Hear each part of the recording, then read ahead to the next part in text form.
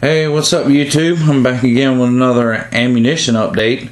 And also, I got a few comments on my last video, which was Walmart's new ammo policy. Somebody was asking if they had like Federal, Remington, and CCI, could you get one box of each 22? No, you can't do that. If they got all three, you can pick one box, and that's it. So, went back the next day, and lo and behold, they still had a couple of these CCI Stingers in. They didn't have the 40 grain round nose 100 round packs. That's all they had. And I'll go ahead and show you the receipt here. 22 Stingers, $6.47 a box. Got that 1/19/2014, and that's at $4.39.